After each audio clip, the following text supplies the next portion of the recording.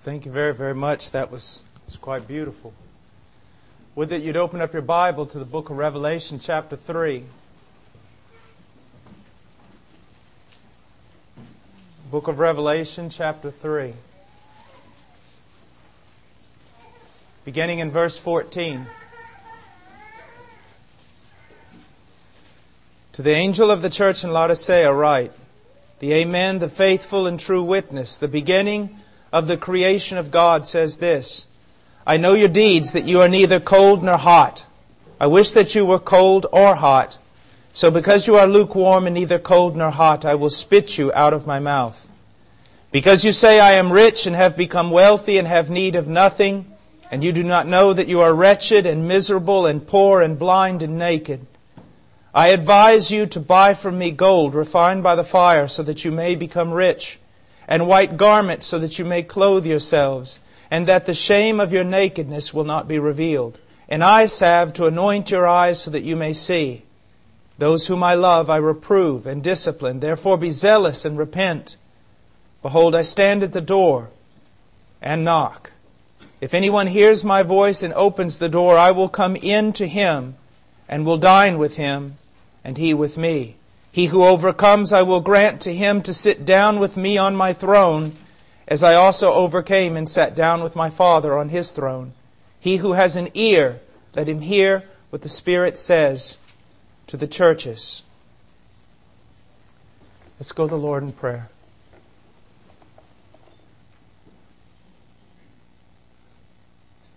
Father, I come before you and pray your help for the sake of your own glory and the benefit of your people. In Jesus' name, amen. To the angel of the church in Laodicea write,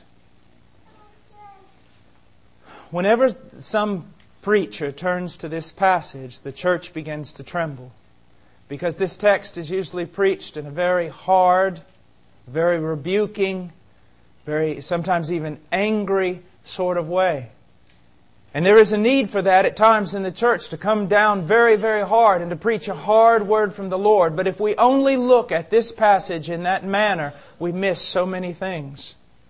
You see, whenever the Lord comes to a group of people to speak to them, He is always the Lord of love.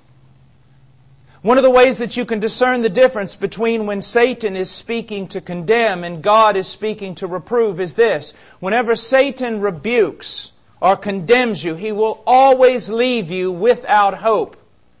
Whenever God speaks a hard word to His people, even through the prophets in the Old Testament we see this, whenever God speaks even a hard word to His people, He never leaves them destitute of hope, but always leaves them with repent.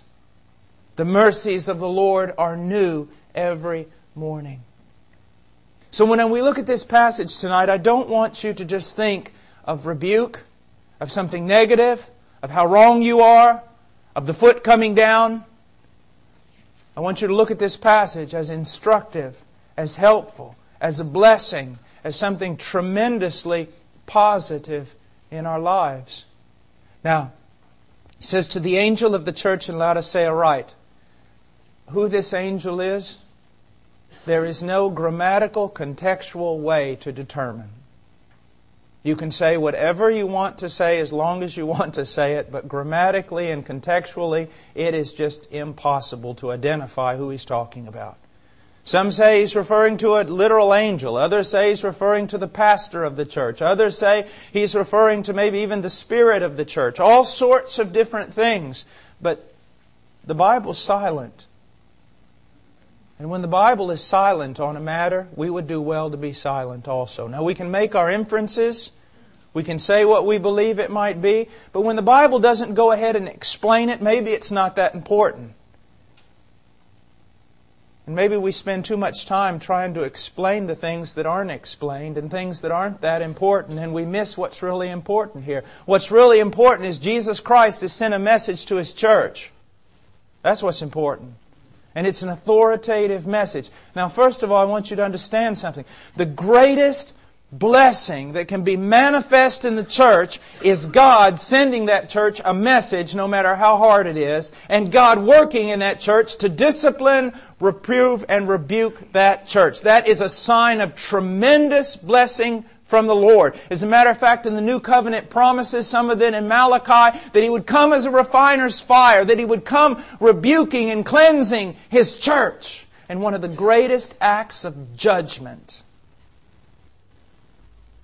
of divine judgment upon a people who identify themselves with Christianity, is when God no longer comes to rebuke or discipline or correct. There are so many, and they're not churches, but there are so many, I don't even know what you would call them, people coming together throughout this country on Sunday morning, collecting themselves together in religious buildings that are no more churches than a man on the moon. They can commit all sorts of abominations. They can teach all sort of heresy. But God never rebukes them. He never corrects them. He never censors them.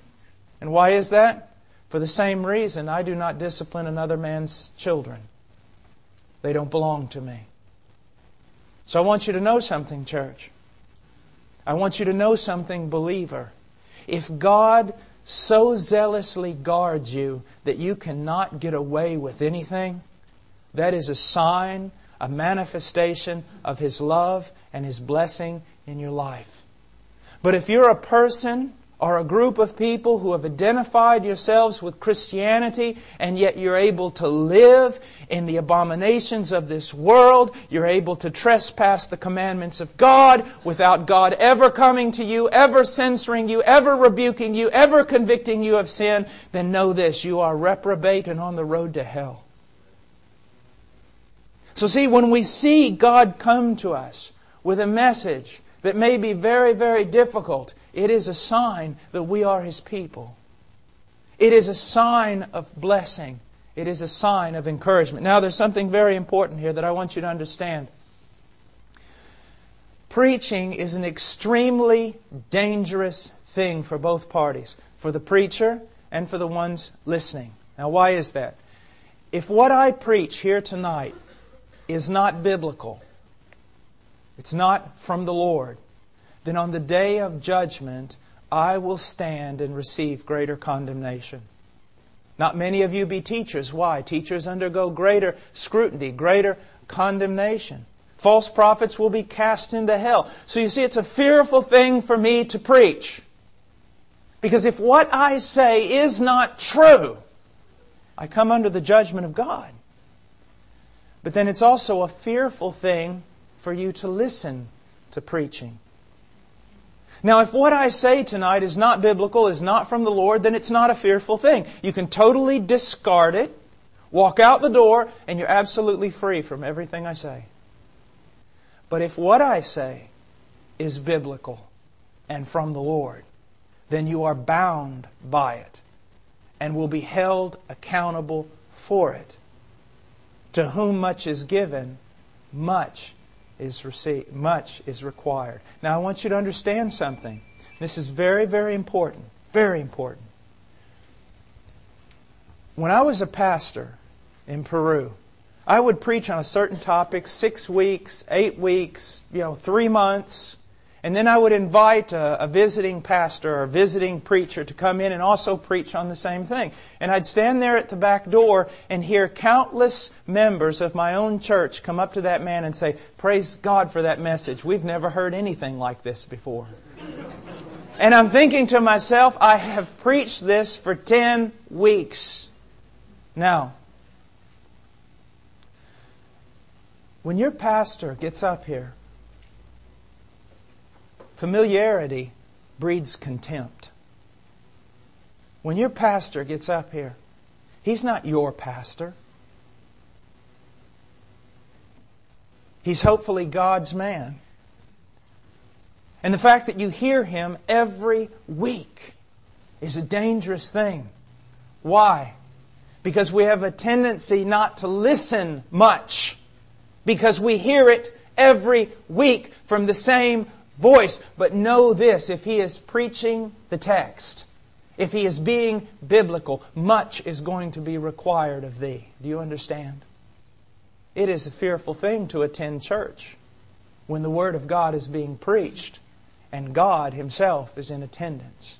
Now, let me say something about authority, which is extremely important. From where does authority come to preach? We hear people that say, well, you know, these TV evangelists, they've all received a special anointing from God. Special anointing of the Holy Spirit. Well, the Bible says in 1 John that all believers have received the anointing of the Holy Spirit. Some men, more the fundamentalist, Baptist type of men, will say, I have authority because of my calling. Well, just because someone's called doesn't mean they're right. Men who are called can be wrong. So from where does authority, true biblical authority, come when someone is preaching? It comes from this. I have authority tonight to tell you about God and to tell you what to do and even command you to do certain things and stop doing other things only to the degree that I correctly interpret and clearly communicate the Word of God. Other than that, I have no authority. So the only question here tonight is it true? When your pastor is preaching, the only question is it true? Is it biblical? Whenever the church, maybe the church leadership believes that it needs to go in a new direction or do something that no one's ever done before, and people stand up and say, well, we've never done that before. It really doesn't matter a hill of beans. The only question is it biblical? That's all that matters. That solves every problem. I was preaching several years ago at university town, and I had spoken at the university, and now I was preaching in a congregation outside of that university, and some unbelievers came, rather secular fellows came, just to kind of listen to me and fight with me a little bit after the meetings. And I was preaching on that Jesus Christ is the only way. When I came down, a young man was very angry with me, and he said, I don't like the way you presented that. I don't like your spirit. I don't like your attitude. And he went on all about all the things he didn't like about me. And I said, young man, listen to me. I'm going to teach you something very important. I will bow before you right now and ask for forgiveness. Without even judging myself, I will ask forgiveness that I have offended you. But young man, in the end, that really doesn't matter. Because even if I am all the things you say I am arrogant, I am proud, I am quick-tempered. If I am all the things you say I am, still the question before you is this: what I said, is it true? Because if it's true, you cannot use my sin as an excuse not to obey it. You see that? Now, when you leave here tonight, or when you leave after hearing a sermon anywhere, sometimes when we preach directly about sin, I've heard people get up and walk out of the congregation and they'll say, well, I just don't agree with that guy, or I just don't like what he said, or who does he think he is? We see, they're missing the point. It doesn't matter whether you like him or not, and it doesn't matter who he thinks he is, or who he thinks he's not. The only question is it true? You see, in every sermon, you have to be able to say one of two things. The man who just preached to us is a heretic, a false prophet, completely wrong, and I'm not going to listen to a word he says. Or, what he said is right, and it is biblical, and I am bound to obey it. That's not the way people think. What people do is this. They make it a personality battle. I don't like the guy, therefore I'm not listening to him. So you can't do that. You can't do that. It's the same way with Jesus Christ and C.S. Lewis's trilemma. The logical argument he put forth: Jesus is either a liar, or He's a lunatic, or He's the Lord of glory, but you can't patronize Him. In the same way, the preacher is either a heretic or sent from God, and you can't patronize him. Now, to the angel of the church in Laodicea write, who is going to speak to this church? Well, in this text, it is Jesus Christ. Now, the important thing tonight is that I myself preach what Jesus said. If I preach Paul Washer tonight, you are not bound to obey. But if I correctly interpret this text, you are bound to obey. Because it is Christ Himself that is speaking to you through His Word. Now, one of the things my wife, she is from Spain. One of the things that she first noticed, she said, when she came to this country was this. She couldn't believe how thin-skinned that Americans were. She goes, you can't tell anybody they're wrong in the church. They will get so offended they're gone. She goes, in the church in Peru, she goes, we knew that was the pastor's job. To rebuke, to correct, to teach. But here in America, if you just look at somebody the wrong way, they're gone. That's true. And it's probably true of some of you. Someone were to come and correct you, if someone were to come and tell you that possibly your teenager's lost, even though you believe they're saved, you get so offended you'd go to the next church and not recognize you're leaving a church that loves you, because at least they'll tell you the truth. Are you willing to open yourself up to biblical rebuke? Because if you're not, there's no hope for you whatsoever. Are you willing for a man of God with the Bible open, and not just the pastor, but godly men, and even open to the rebuke of godly women in its proper context? Are you open to rebuke? Are you open to correction? Are you open to someone walking up to you in love and humbly telling you something that's going to hurt you, but they do it because they love you and for your benefit? Because if not, there's no hope for you. You can't grow. One of the most important aspects of fellowship is correction and rebuke. And yet, I see none of it today in America. No wonder we don't grow. How can we grow?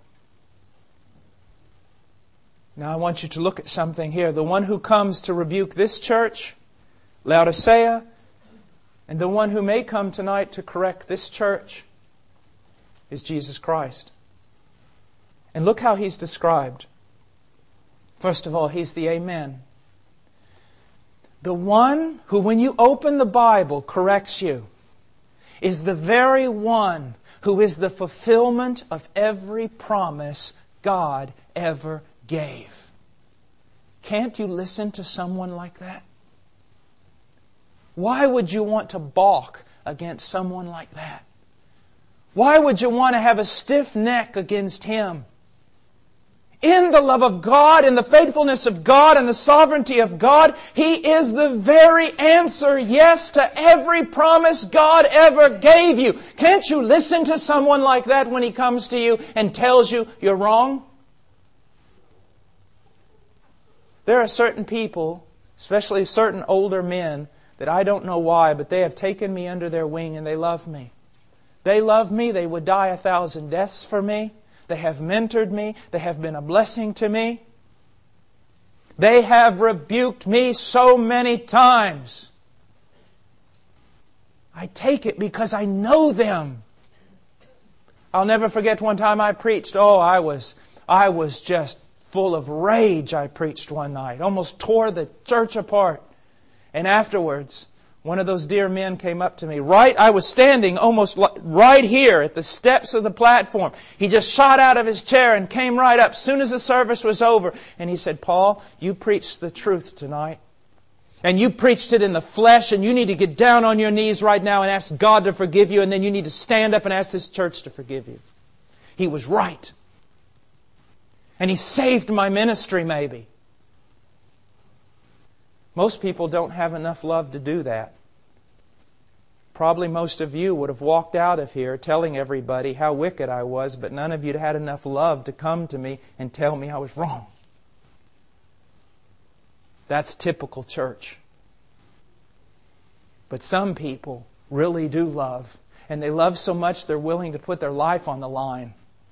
And even rebuke the very ones they love. When someone comes to you in love, humbly, listen. And when someone comes to you not in love and not humbly, still listen. Because it might be true. Don't use their sin as an excuse for your own. Is it true? But here we know it is. Why? Because the one speaking to us is the Amen. And He's not only the Amen, it says He is the faithful and true witness. He's faithful. The one who comes to you in Scripture to correct you, He has always been faithful to you. Always. Has He ever failed you one time? Has He ever turned His back on you one time? Has He ever not come to help you one time? Has His blood ever failed one time?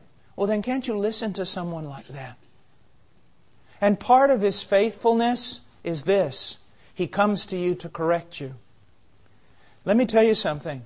If you are someone's friend and you know they're in sin and you don't go to them to correct them, it's not because you love them so much. It's because you love yourself. And you desire your own self-preservation, and you don't want anyone to think bad of you. You're not being faithful to your friend. In the same way, I'm not being faithful to the congregation if I do not preach the truth. You know why most people don't discipline their little children? It's not because they love them. Don't buy into that lie. It's because they love themselves, and they want their children to like them. They feed off their own children like parasites.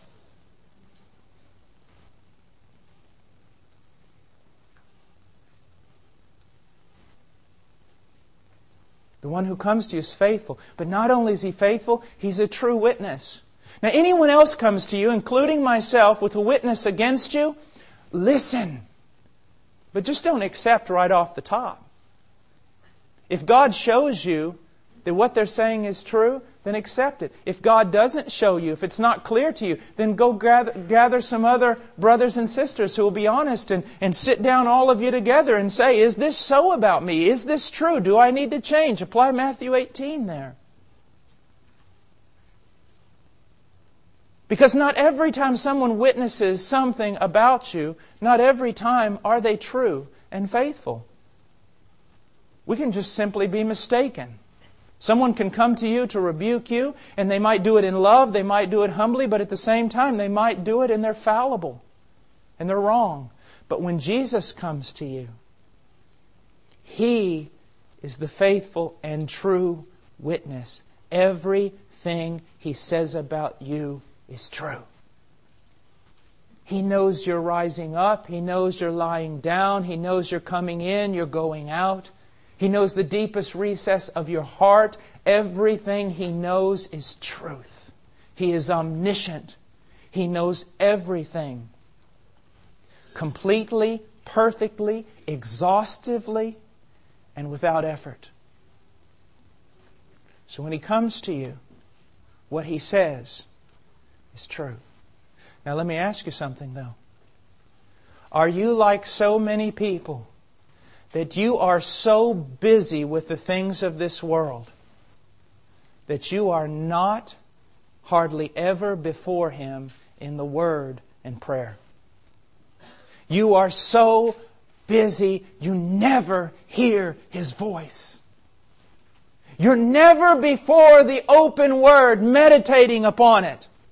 You're never before Him silent and listening and reading and meditating and saying, Lord, show me my heart. Is there any wicked way in me? Examine me, O Lord. Even the pagan philosopher said that one of the highest virtues is to know thyself. We know nothing. We're a busy, noisy people. And our Christianity is just as busy and noisy as anything you can find in the world. a poet, songwriter, has written a beautiful, beautiful narration of Jesus Christ coming in from the wilderness and desiring to go into the temple. He says, weak from the journey and the long passing days, hungry to worship and join in the praise, and shock met with anger that burned on His face when He entered the wasteland of that barren place. And it talks about Christ entering into the temple with all the noise and the clanging and the music and the buying and the selling and the screaming and the hollering. And He talks about making a whip and chasing the people out of the temple. And then it says, the noise and confusion gave way to His word. At last, sacred silence, so God could be heard. There's so much noise in the church. Can God be heard? So much activity, so much just useless, vain activity. How much time do you spend quiet before the Lord? Asking Him to examine you. Asking Him to examine you. To show you your ways. David even asked God, said, show me how transient I am. Teach me to number my days. Is there any wicked way in me? He was a man acutely aware that there was a judgment coming. Silence. In order to hear. Is anybody listening? Does anyone have ears to hear? So much noise. Do you know what the church, you know what Christianity is in America today? Hardly anything more than a Six Flags over Jesus. And the bigger the church gets, the bigger the carnival. Programs, activities, everything from ski trips to coffee shops. Why? Well, it's what you got to do when you got to keep the program going. And when men, out of a desire to be famous within Christianity, build big churches upon the bones of unconverted church members.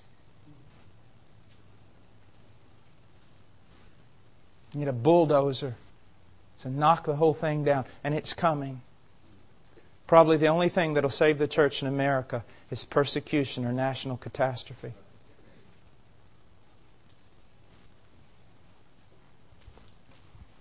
Or revival.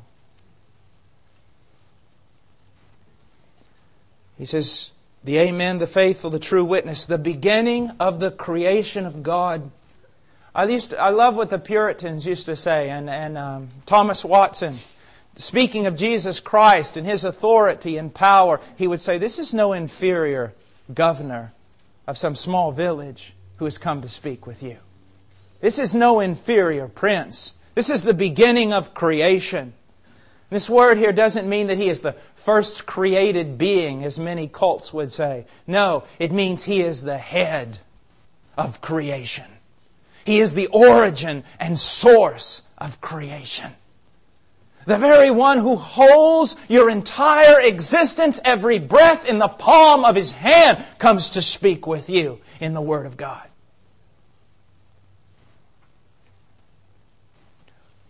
It was said by Jesus that certain people would rise up against the people of His age and judge them.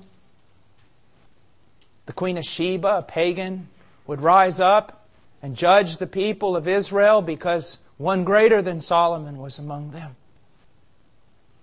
When I think of the countless pastors and Christians that I know in third world countries that I have served with, pastors who have planted 15, 20 churches, and yet they have to go to their church and ask permission to take the one Bible that they all have out of the church in order to carry it to another village and use it to preach.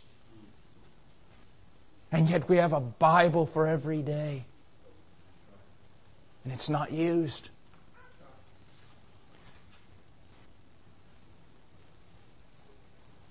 To listen to God. To hear Him. To stop. Just to stop. The only reason you were given ears is to hear Him. The only reason you were given eyes is to see Him. The only reason you were given a heart is to love Him. But we don't have time. You will fill up your SUV with every one of your kids, and you'll take them to every soccer match, football game, basketball game. You'll run them here and there, teach them all sorts of things, and they never learn the ways of God. How many hours a day do they spend acquiring knowledge that has no eternal value whatsoever? And in the busyness of your home, they'll never hear a word from God. The beginning of the creation of God says this: I know your deeds. I don't know your deeds. You don't know mine. And we take consolation in that, don't we? You wouldn't want a man to know your deeds or your thoughts. I was preaching one time, speaking at a university, and this reporter came up to me. He was so angry because I was speaking on sin. And he said, I do not believe that men are as sinful as you say they are. And I said, first of all, young man, it was not I who said it. I just read the passage. God said it. And I said, furthermore, man, take a test with me right now. If I could take out your heart right now and put every thought you have ever thought in your life, every deed you've ever committed, and I could put it on a DVD or a video or a film strip, and I could show it here this evening in this auditorium to this entire university, is it not true you would run out of this building and you'd never show your face here on campus again? He could only bow his head and say, it's true. One of the things that we need to know, yes, our Lord is a merciful and gracious God. But know this, He knows your deeds. He knows them. He knows them. Some of them you know too, and you hide. But others, you're so busy, and your head is so filled up with noise that you don't even know when you're sinning against Him. My people perish for a lack of knowledge. Where there is no vision, the people run unrestrained. If I ever hear that, I tell you, I've heard that passage preached wrong so many times by megachurch pastors, it's unbelievable. Where there is no vision, the people... We need a vision. We need to build a big church. We need to have a great ministry. That is not what that passage means at all. And those men either do not know the Bible or they are twisting Scripture. You interpret the passage in its context. It's speaking of where there is no revelation of God's law, the people run unrestrained like wild dogs. That's what it means.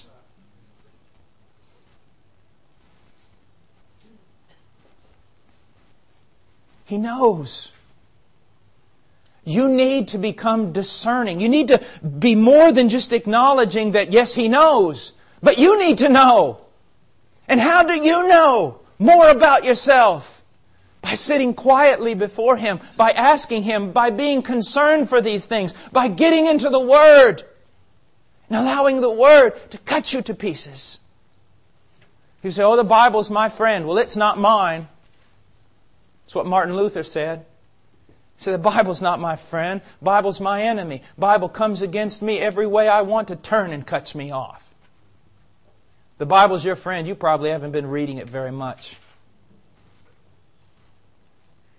Because the Bible's like a hammer. It's like a fire. It's like a sword. Sometimes I just want to pour myself out on the floor before it. I know your deeds, that you are neither cold nor hot. I wish that you were cold or hot. So because you are lukewarm and neither cold nor hot, I will spit you out of my mouth. Now before we go into anything else, let's just look at I will spit you, literally vomit you out of my mouth. My dear friend, Does the preaching, the typical preaching in the typical Baptist church today have anything to do with language like this? A pastor stands before the people and says, God's going to vomit you out of His mouth. Now, anyone who preaches on this all the time is mean-spirited, hateful. Yes, I'll agree with that. But to never preach on these things? I'll never forget, I was preaching a conference several years ago, and I preached one night on the holiness of God. Just the holiness of God. That was it. I came down out of the pulpit. Some pastors were in the back. They came up to me. They said, Brother Paul, we need to talk to you. I said, okay. They said, we've got a problem with your message. And I said, well, what is it? And they said, you preached on the holiness of God tonight, and not once did you mention the love of God. And I said, well, gentlemen, I have a problem with all three of you. Because last night I preached on the love of God, and not once did I mention the holiness of God, and not one of you had a problem with it. So we can preach on the love of God all day long and no one's got a problem with it. You preach on the holiness of God 5 minutes without explaining that that's not really what it means, you're going to get in trouble. You see. You need to be very, very careful. This God is not Santa Claus. He's not a tame lion. He's really God. He makes alive and He kills. He lifts up and He judges. He restores and He destroys. He is an awesome God. He really is. So when He talks and uses this language, here's what I want you to do. I had a fella call me one time. This was on prayer. I was at a conference and we began to pray for revival and I began to weep. Now, all of us in this big conference, we were all sovereign grace guys. Okay? Believe in the sovereignty of God, which I do. Now, he calls me up. He's furious. He said, I thought you believed in the sovereignty of God. I said, well, I do. He said, then why are you weeping and crying out and begging God for revival? I knew where he was going. If God's sovereign, you can't make Him do anything, which I agree with. But I looked at him and I said, sir, let me tell you something. Very, very important. The difference between me and you is I'm a theologian and you're a philosopher. Well, he got really mad then. But I said, sir, listen to me. The Bible says that God is sovereign and there's not a maverick molecule in the universe. The Bible also says, you have not because you ask not. Now, sir, a theologian says, God says this and I believe it. God says this and I believe it. I can't put it together, but that's really not my job. In the same way, the Bible says God is one. He is just one. And 3 persons are called God in the Bible. You know where all the heresy about the Trinity came from in the first 5 centuries of the church? Either from those who sought to deny the Trinity or those who sought to explain it.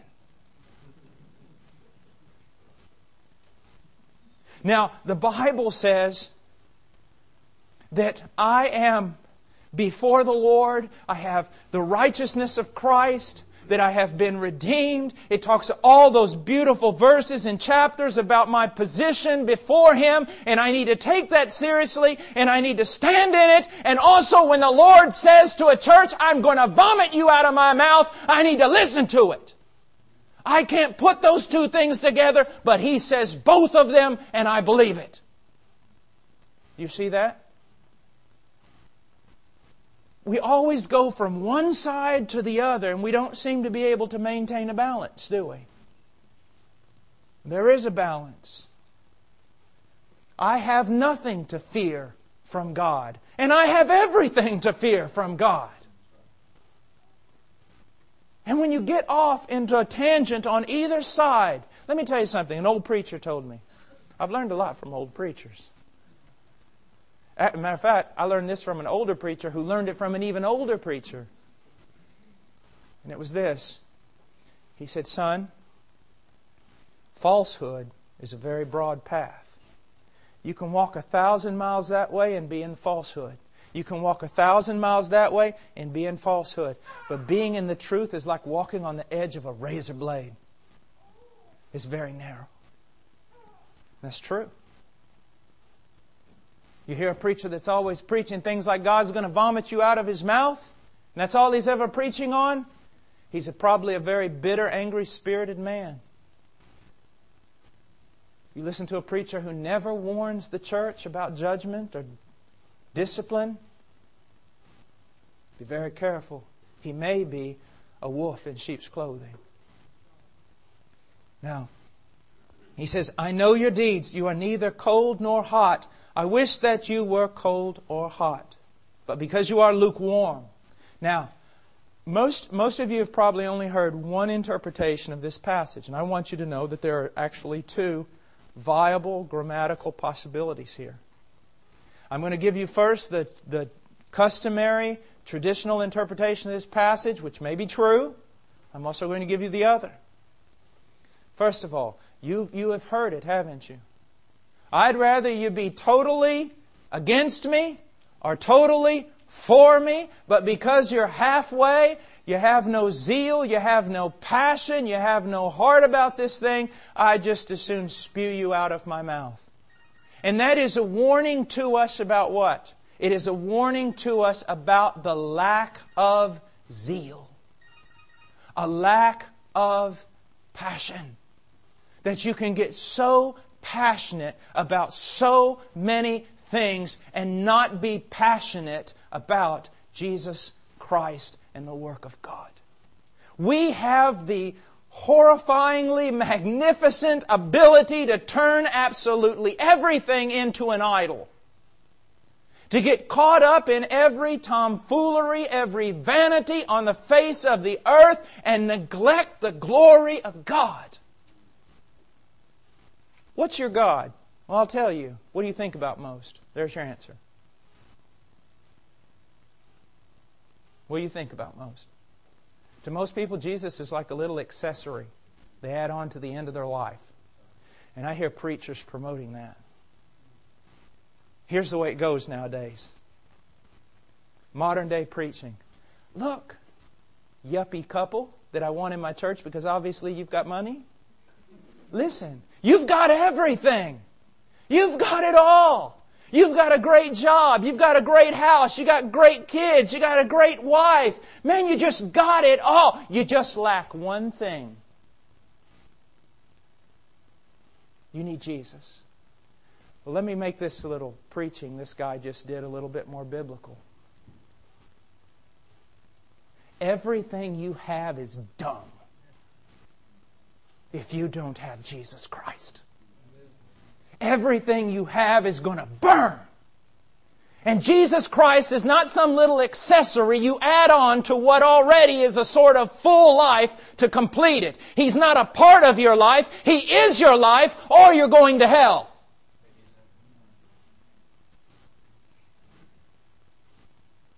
I'm not into marketing Jesus.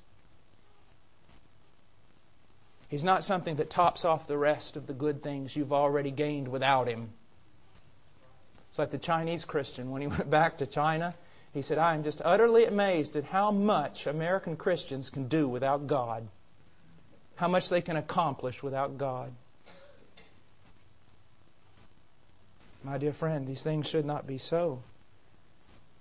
Zeal.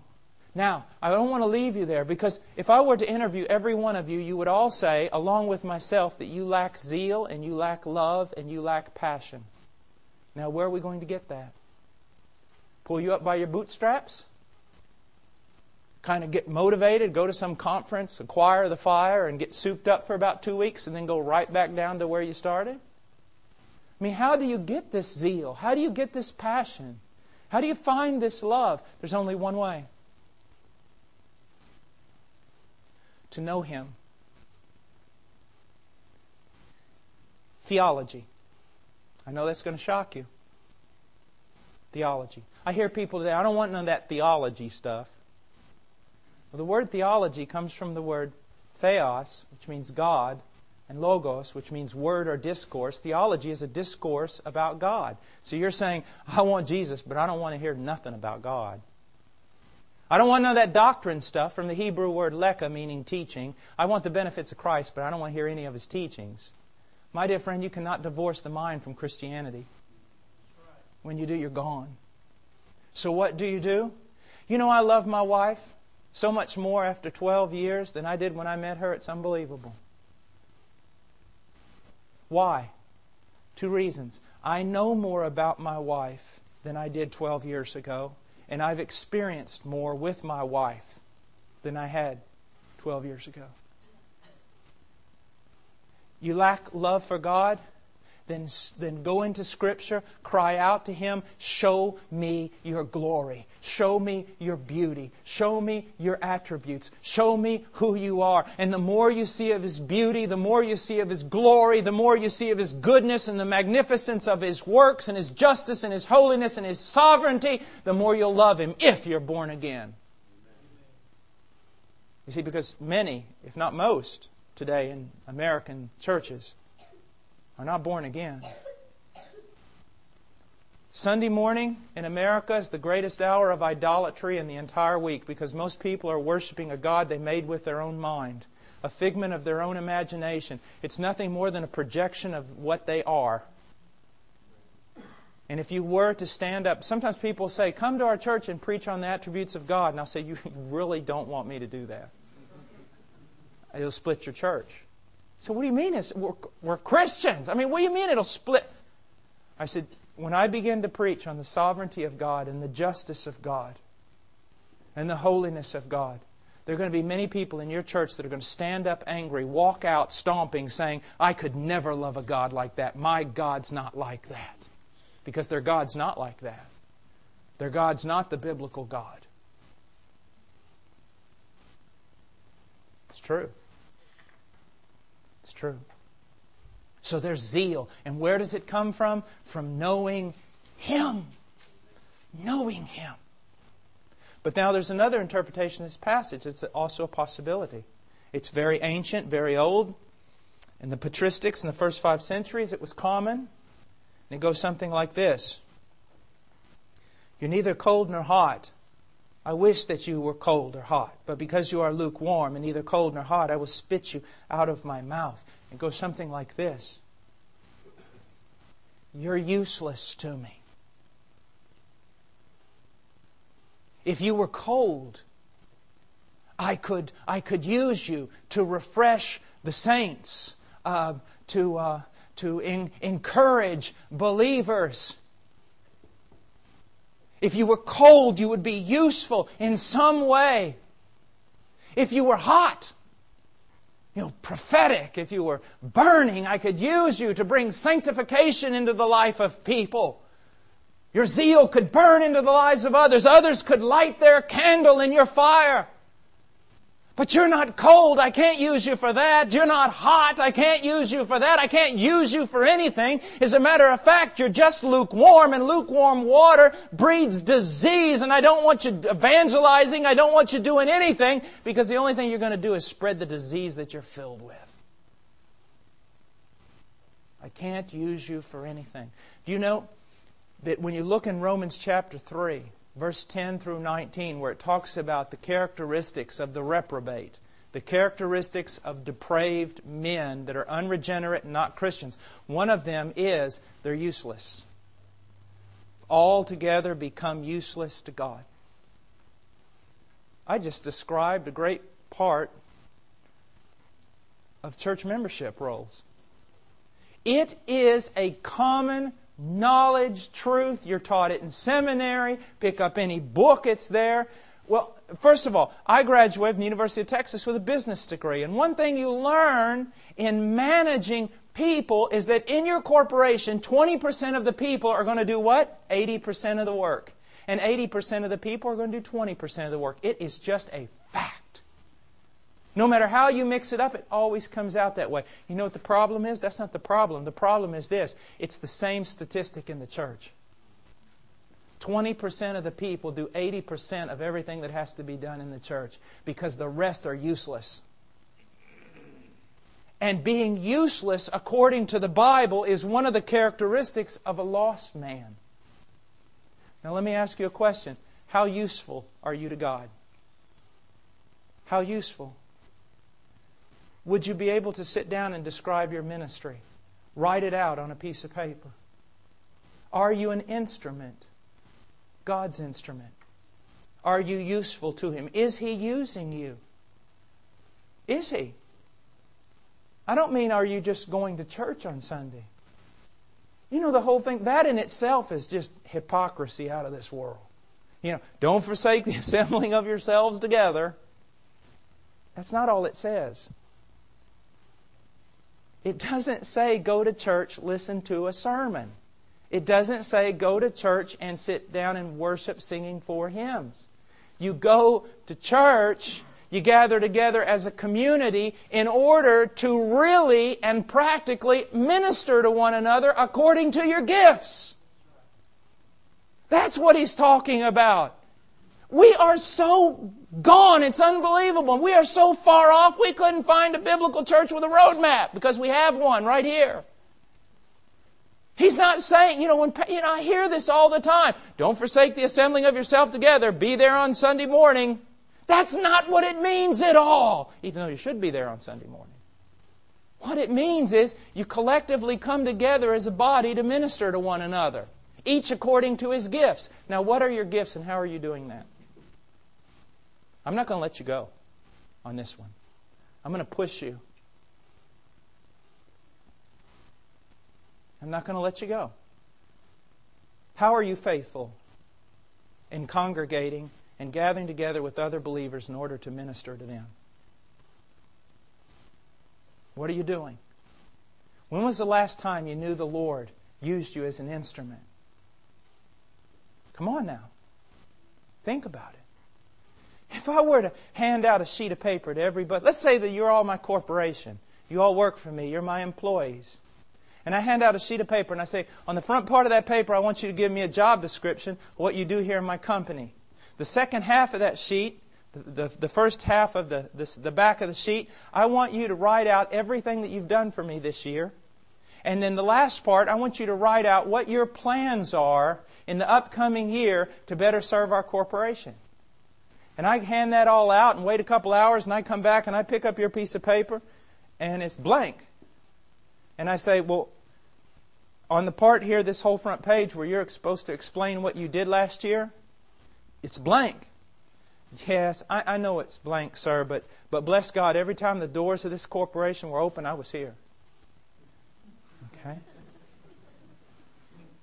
Well, on the part about what you're going to be doing in the upcoming year, it's blank. I know, but I'll promise you this, boss. Every time the doors of this factory open, I'm going to be here. I'm going to say, bless God, you're fired. But now look, I don't want you to stand... Now listen, I don't want you to stand before God one day. Because this is really going to happen. I gave you talents, he said. I gave you gifts, and I gave them to you to primarily minister in your local body that you associated with, and you did nothing. Depart from me, you worker of iniquity. You say, are you saying that I'll go to hell because I didn't have works? No, I'm going to say that you're going to hell because you never were a believer, and one of the evidences that you never were a true believer is that there never was any fruit in your life. Folks, Jesus and the church that you're involved in, it's not some little thing you do on Sunday. It's everything. And you know how God's going to make it everything? Because I know Americans aren't going to turn. Apart from a revival, we're not going to repent. So this is how God's going to make it everything to you. The same way He made it everything to the Peruvian believers. He brought the communists in down there in Peru, and they killed 23,000 people. And they wiped out so many churches and killed so many of my brothers and sisters in Christ. And we were terrified. We had our building bombed. We had machine gun fire going everywhere in the service. We were threatened with our own lives. We hid out in the back of grain trucks so that they would not get us. And when church meant something when those people came together. Church wasn't some little thing you do in order to be a proper Southern person. Church was your life. You did everything to get there. You didn't want to go home because there was nowhere to go. Why? Because you stood 8 hours a day just to get a bag of rice. Well, this is going to happen here. It's going to happen. Mark it down. God so loves His church, He will shred her to pieces to make her beautiful. Because what she thinks is beautiful, her gold and her garments and her eye salve, He hates. He hates it. He goes on. He says this, because you say, I am rich, and I have become wealthy, and have need of nothing, and you do not know that you are wretched and miserable and poor and blind and naked. Do you honestly think they said they were rich? In their own hearts, I believe. They were going to church. I mean, they would have never walked in there because, when you go to church, you got to put on your church face and your church talk and everything else. No one probably walked in, unless they were charismatic, none of them walked in there saying, I'm rich. But they thought it in their heart. You see, remember what He said? I know your deeds. I know your thoughts. And this is what He says. Now look at this. Never forget this. What is beautiful to the world and what is beautiful to carnal people who profess Christianity is filth and rot to Jesus Christ.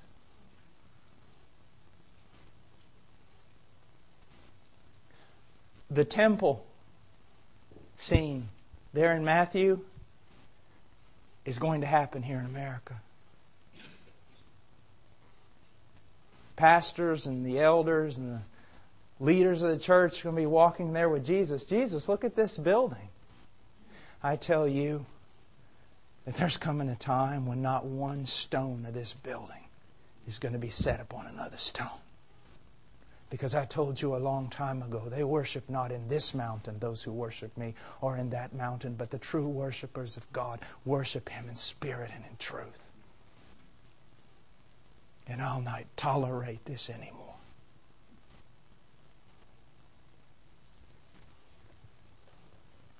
Look what He says. He says, because you say I am rich and have become wealthy and have need of nothing. Now, how does that happen? It happens to all of us. I was telling the pastor the other day, it wasn't hard to serve Jesus Christ in Peru. It wasn't hard to serve Jesus Christ living in a tent. It wasn't hard to serve Jesus Christ when persecution was breaking out on the church. It was hard to serve Jesus Christ when I got off the plane in Miami. Heard 2 Russian guys years ago. And now these guys, when they were teenagers, watched the KGB come in their church building, put their pastor against a wall, pull out his tongue and cut his tongue out for preaching the gospel. And yet those 2 men stood in our church and said, the hardest thing we have ever had to do was be Christians in America. And someone said, how can you say that? And this was the answer of one of them. Because there's no jacuzzis in Russia. Life is not easy there. There's no prosperity. There's nothing. All you have is Jesus. Folks, poverty and persecution never harmed the church of Jesus Christ. Affluence and ease. Affluence and ease of life.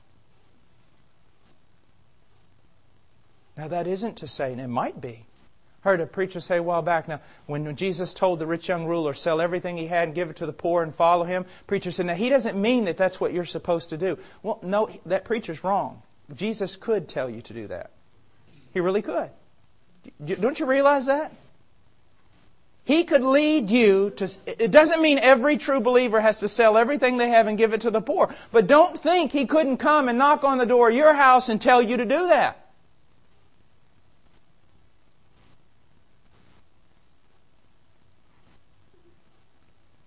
What you have to understand is this. Prosperity and ease of life makes living the gospel of Jesus Christ very difficult. Isn't it amazing that usually, since there's no persecution really that much, or physical persecution in the church in America, isn't it amazing that you see signs of greatest spirituality, especially in smaller congregations, when someone dearly loved in that congregation comes down with an incurable disease like cancer? Isn't it amazing how spiritual the church becomes? Because no one can save them. No one can help them. No one can buy their health with gold. No one can cover their malady with garments. No one has any salve to make the cancer go away. And the church starts praying and crying out to God and ministering to one another. Do you see? Have you not witnessed that? In times of most severe crisis, when you think your entire life is going to fall apart. I was dealing with a group of believers in Texas a few years ago, and the church was really going through some trial, and this one young man was going through a terrifying trial. It was horrifying what he was going through. And he looked up at me one day with tears in his eyes and he says, I have never been so afraid. I have never been so frightened. I have never been so disturbed. My life is tore apart. And he said, but you want to know what my greatest fear is? That it's going to end. Because all of this has made me cling to Jesus Christ like I never thought possible.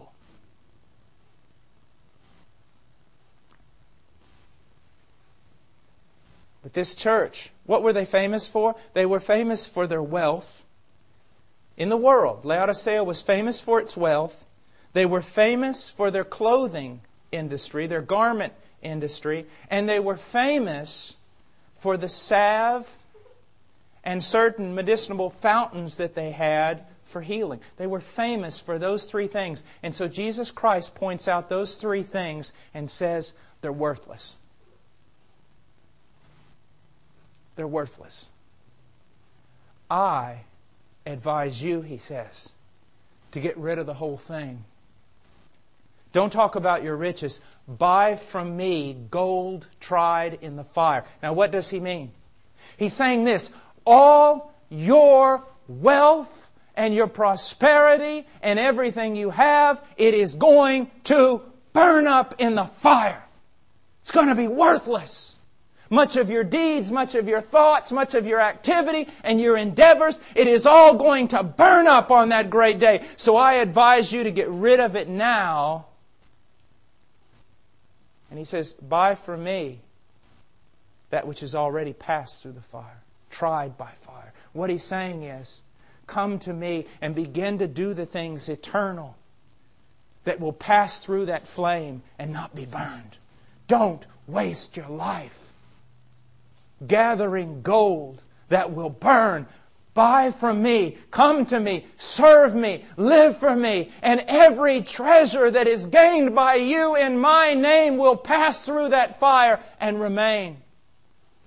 So a very wealthy man knew he was going to die. So he took absolutely everything he had and he sold it. He invested the whole thing in gold and then bought this huge chest and put all the gold in it and tied it up, strapped himself to it.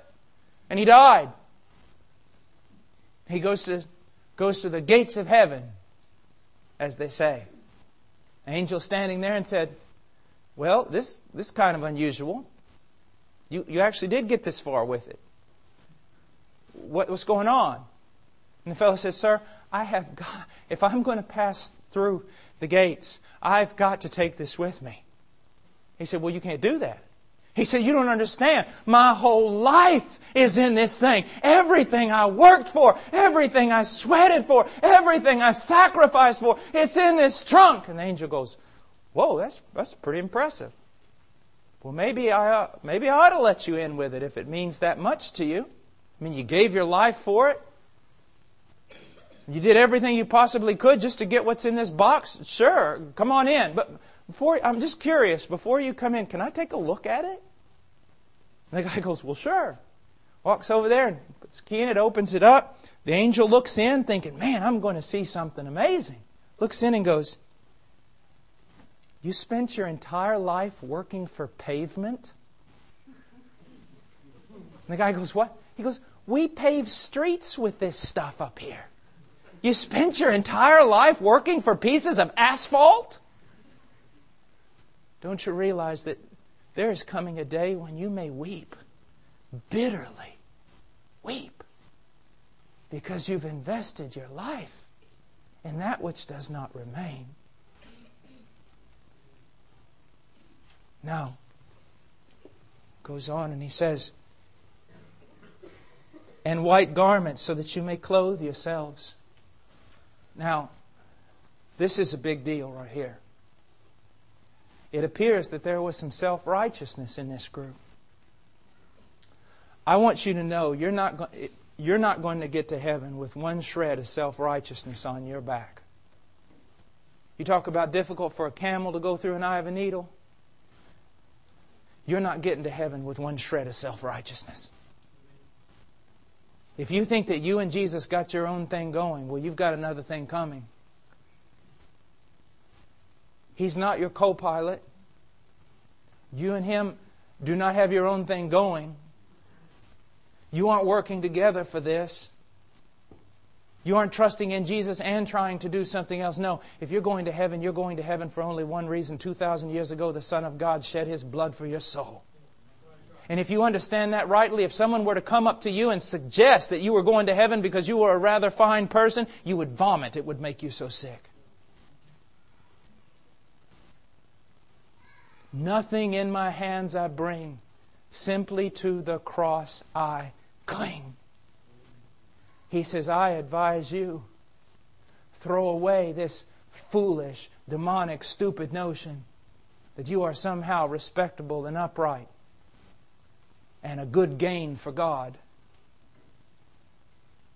You know what the old preachers used to talk about? You know, we talk about repentance from sin. Do you know the old preachers also talked about repenting from good works? They did. Not from doing them, but from trusting in them. To repent of trusting in any goodness in yourself and throwing yourself upon Christ and Christ alone.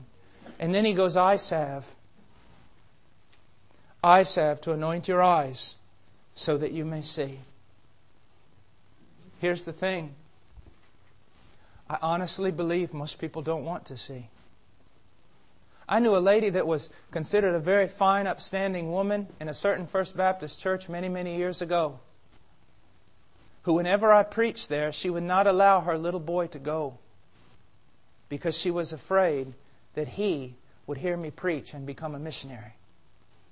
She did not want him to see. She did not want him to hear.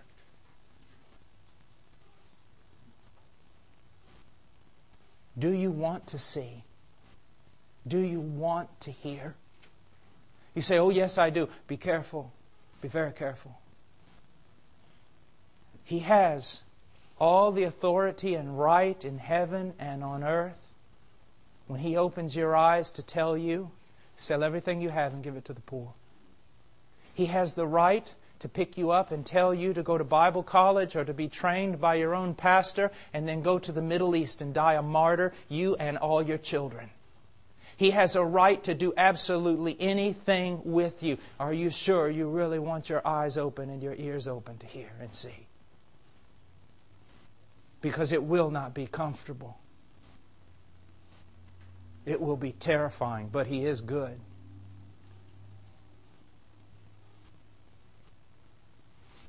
Sometimes it's just better not to see. Sometimes it's better just not to hear. I honestly believe, I've seen this in my own life, I've seen it in so many people's lives, that it seems to be a tendency in Christianity.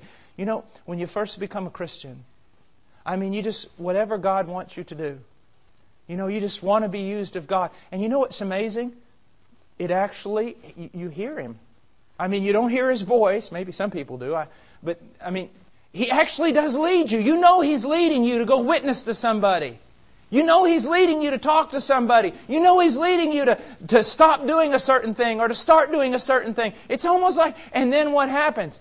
Pretty soon the cost just gets greater and greater and greater. And what happens? You start getting, I don't think that was God. That was just my emotion. And you almost like the doctrine that God doesn't speak anymore except through the Word. He never leads anybody except through the Bible. Because then you can shut off when He's saying, go across the street and witness to your neighbor.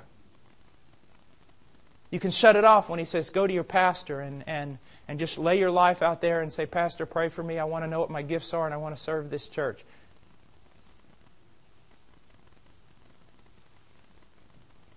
You see, do you want to hear Him? Do you want your children to hear Him? Your child, he's very, very smart. Brilliant young man. Got a great future ahead of him.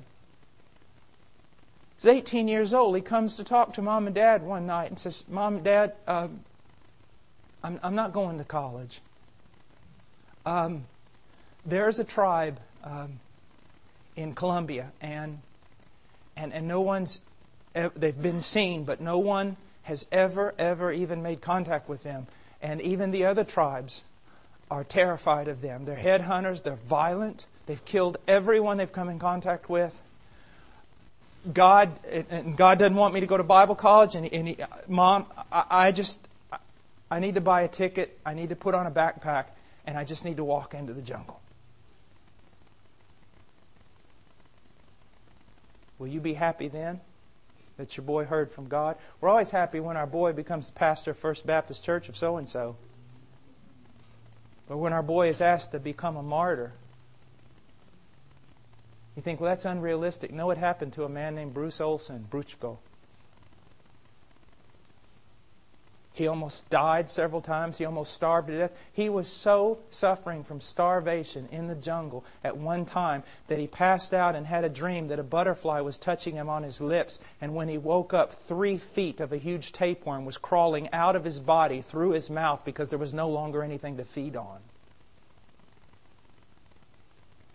Would you want your boy to hear the word of the Lord when the word of the Lord asks him to do something like that?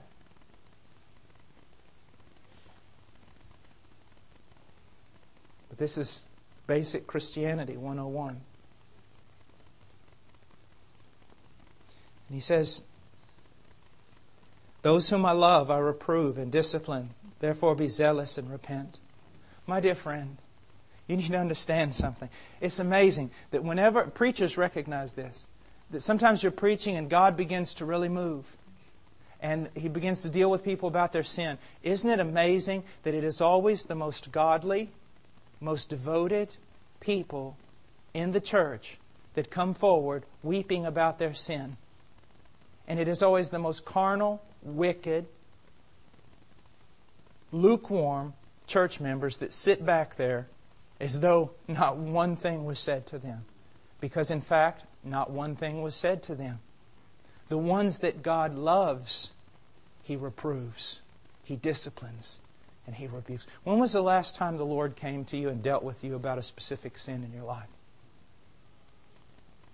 When was the last time you wept over your sin?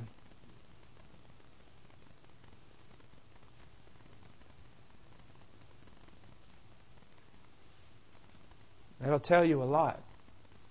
We almost have to the point where I know God loves me because He never deals with me. I know God loves me because He leaves me alone. No. I know God loves me because He so zealously guards me that I know if I turn 1 inch to the left or the right, He's coming after me. The sign of God's discipline is not a sign of being unconverted. It is a sign of conversion.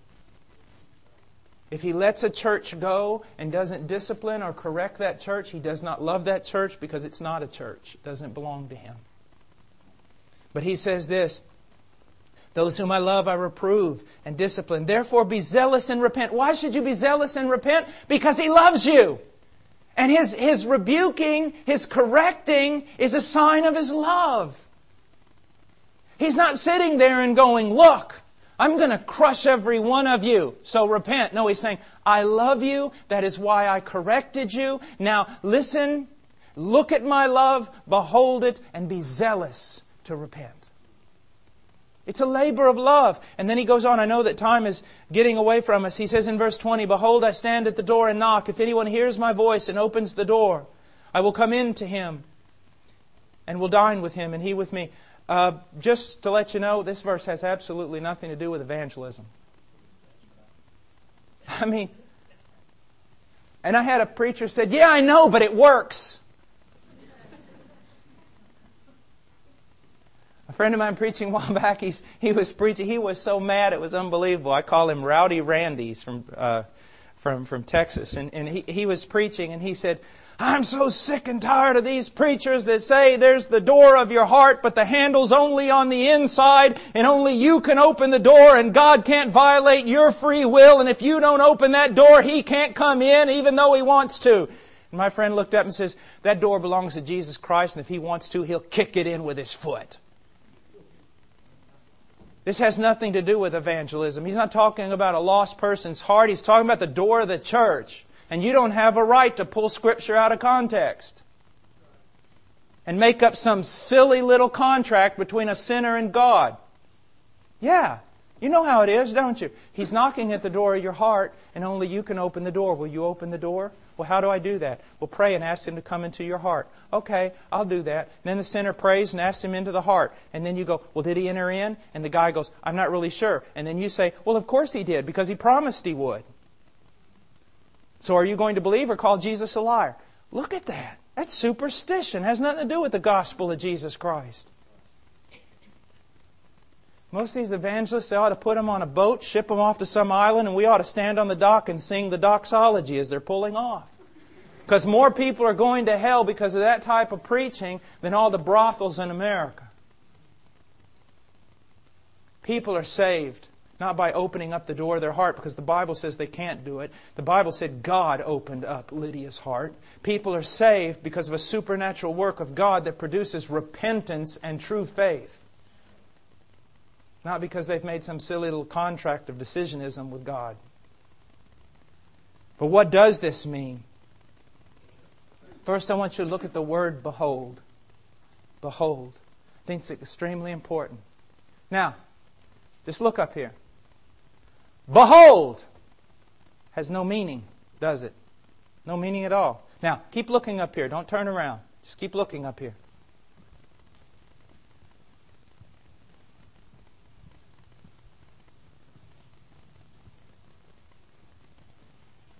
Behold, look at me now. Now it has meaning. And that's the whole point of this verse. And if you can see this, it'll really help the way your church is directed and how your church walks. All right. Most churches hear the voice of God. God leads them to do something. Jesus leads His church to do something. But here's what they do. They believe that the leadership of Jesus Christ is static. Static means unchanging. God leads a group of people to do something. So they think that for the next 10,000 years, that's the direction they're supposed to be walking in. No, the leadership of Jesus Christ with His people is not static, it's dynamic. It's not that you hear a word from God and then follow it the rest of your life. No, you're constantly seeking God, constantly following God, constantly following every direction He may turn. Churches get in ruts because they obey something they heard from God and then close their ears off as though God's never going to speak to the church again. The church is looking in an entirely different direction. They're not looking at Christ. If they were looking at Christ, He wouldn't say, behold, or look over here.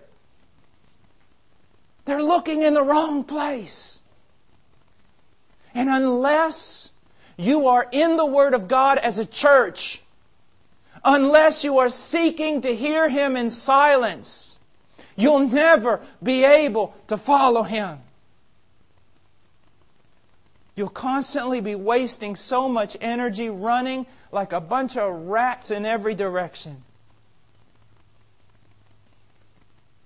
It is to constantly hear Him, to constantly go before Him, to constantly be open to Him. Lord, what do You want from this church? When was the last time this entire church got together, declared a day of fasting, came in here and just sought God's faith with regard to, Lord, what should we be doing? Lord, what do You want from us? Where should we go? And church, He will not allow this church, if He truly loves this church, He will not allow you to sit there and never seek to hear His voice and depend on one or two other men to hear everything and do everything. He won't allow it if He loves you.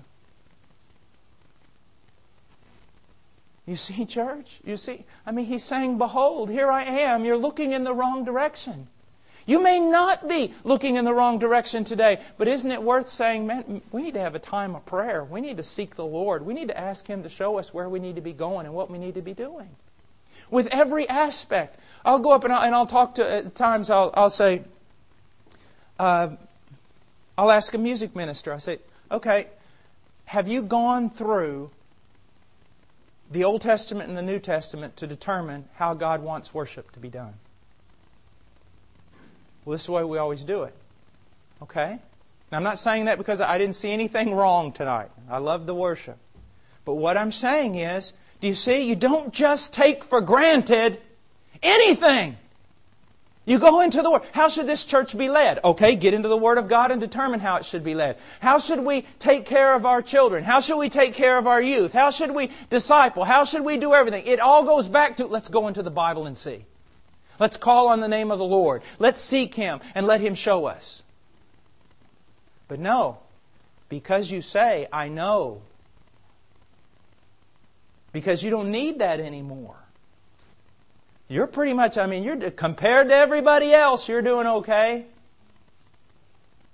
Paul said, you compare yourselves by yourselves, and that is not wise. And then he says,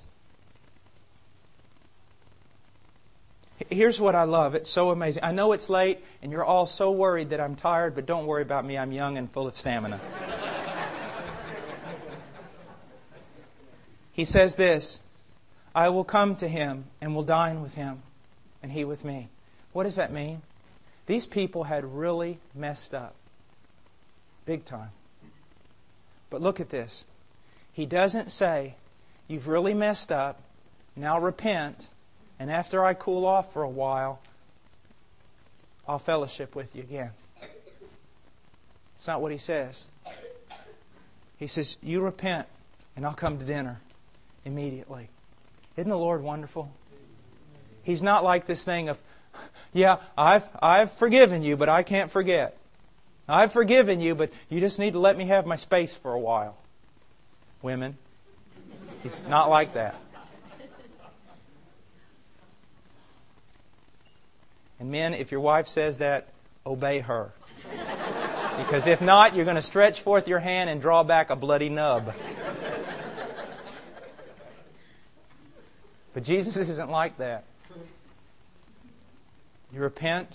That's why I love where it says He gives wisdom. Everyone loves that passage in James chapter 1 where it says He gives wisdom.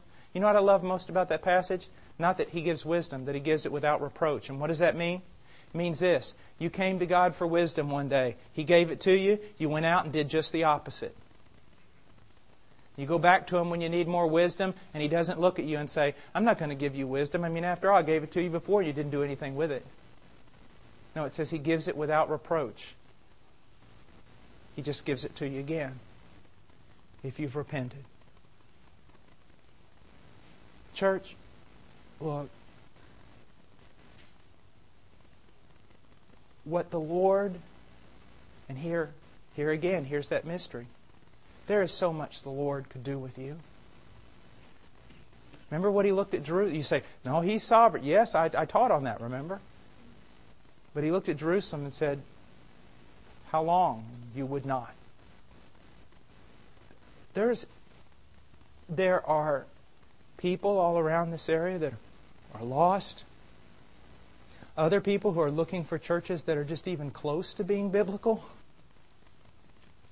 There's a world out there where, the doors have opened to do missions in the world in a way that 15 years ago, there's not a mission expert on the face of the earth could have ever dreamed that the doors would open up to do missions like they have. The only place you can't preach the Bible, really, right now, is the United States of America. We used to say what's the difference between Russia and the United States? You can teach the Bible in high school in Russia. There's so much to do. In Peru, we say this, Tu vives porque el aire es gratis. It means the only reason you're alive is because air is free. You don't do anything with your life. What do you want to live for? Some of you, older people, let me ask you a question. Do you really want to die on the golf course? Do you really want to die collecting seashells? Or do you want to serve the Lord and serve your generation to the end of your day? Now, one final thing.